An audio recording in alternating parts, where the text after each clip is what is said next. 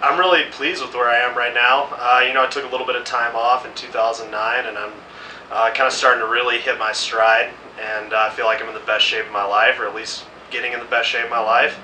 And I'm looking forward to just continuing this momentum forward into the trials. The Olympic trials in Omaha is a very overwhelming environment, and I think coming back this time I'll have a better understanding and a better sense of how to control those emotions, control the environment, block out the non-essentials, and just focus on swimming fast. You kind of gotta block out the non-essentials and stay really focused on swimming fast, because it's such a big show that you can kind of get distracted.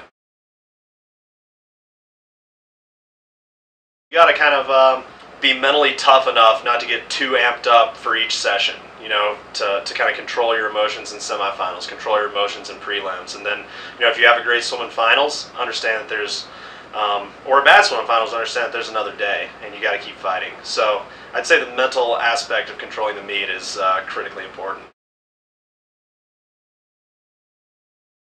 In swimming, we don't often get the chance to swim for 14, 16,000 people, or however many it's going to be, and that kind of energy brings out the absolute best performances, and that's what I'm so excited about. I'm so excited about going faster than I've ever gone in my life, and seeing how good the result's going to be. I think just staying focused. I try to come in every day with a sense of urgency, but sometimes it's easy to forget. It's easy to cut corners. It's easy to take a turn off, or have an underwater dolphin kick that's less potent than it needs to be. And I think carrying a sense of urgency through every element of practice